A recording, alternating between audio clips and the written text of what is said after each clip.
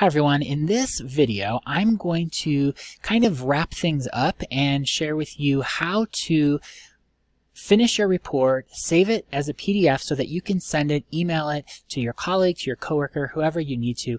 One thing about building reports in PowerPoint is that you never actually want to send the direct PowerPoint file to someone over email, unless of course they need to do some collaborative editing or design work or things like that.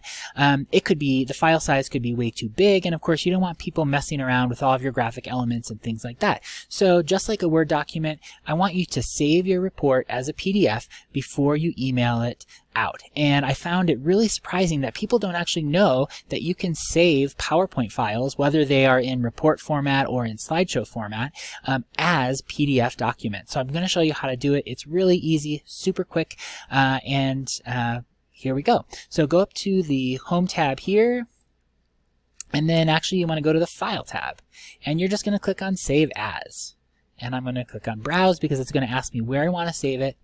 I will just save it to my desktop, and it's going to be, you're going to enter the title of your report, but then you're going to have to select this file type, Save As Type drop-down menu, and these are all the different file types you can save your PowerPoint presentation as, or your report. And I'm just going to go down here to PDF. Where is PDF? There it is, right here, PDF. So I'm just going to go ahead and click that.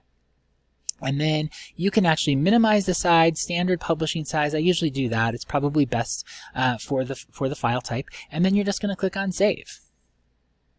And if you have whatever your default sort of PDF viewer is going to pop up, and you can see now that your report is a nice clean PDF. You can go ahead and click through the pages as you normally would, or scroll through.